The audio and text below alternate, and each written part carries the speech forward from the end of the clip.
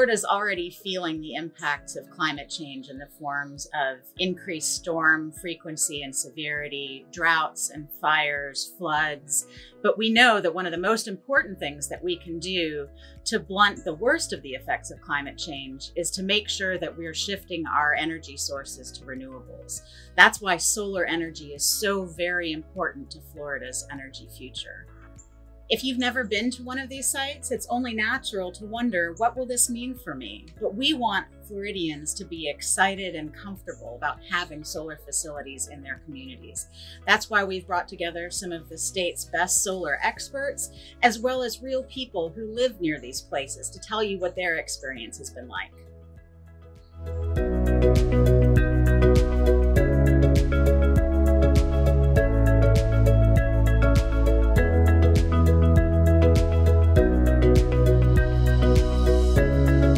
Some of the concerns they voiced to me was, is it safe health-wise?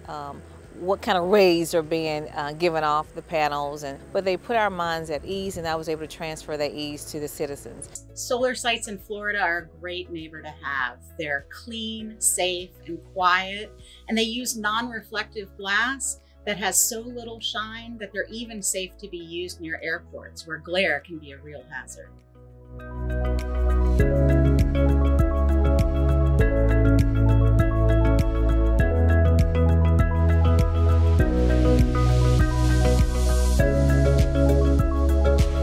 There is no noise.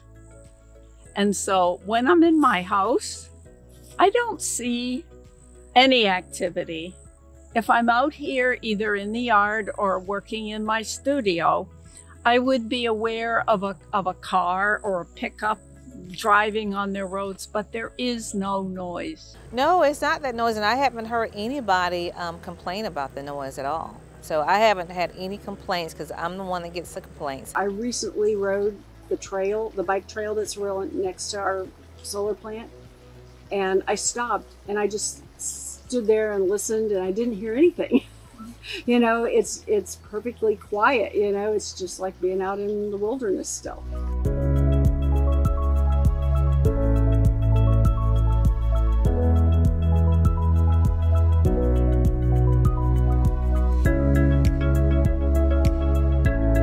People are leaving and moving up to where it's less crowded, but it has not affected, for me personally, any downturn in terms of what I asked for the property and what we were offered. Obviously, we're in a unique time here.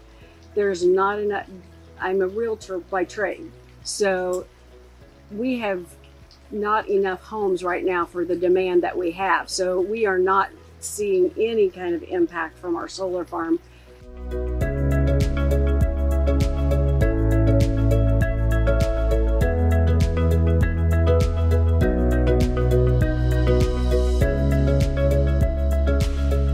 Already, Florida has over 6,500 megawatts of solar installed, which produces enough power for nearly 800,000 homes and creates 11,000 jobs. What's exciting is it's not just great from the green footprint standpoint, it's also proven to be economically sound. And then for the rest of our folks, we're providing job opportunities and career opportunities, and for not only themselves, but their families, and what that's going to mean for their generations to come. These are, for the first time, I think, in Florida, we're building careers in renewable energy.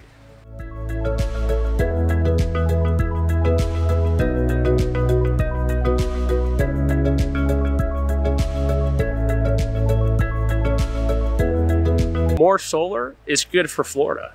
It's good for providing career opportunities, job opportunities.